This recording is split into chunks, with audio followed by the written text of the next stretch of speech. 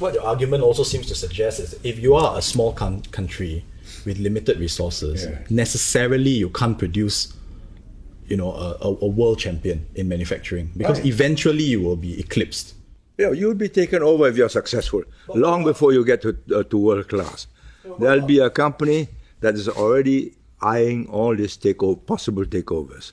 Okay, but Finland has produced Nokia, and Sweden, IKEA. Let's say these are companies which seem to punch way above what the country's physical size seems to suggest. All right, Sweden, IKEA.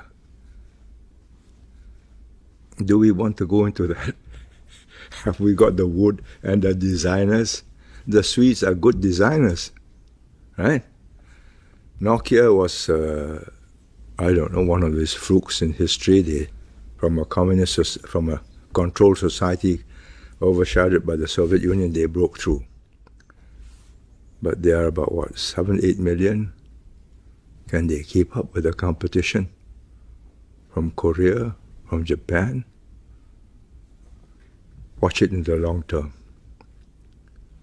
How many bright fellows have you got with inventive, creative minds?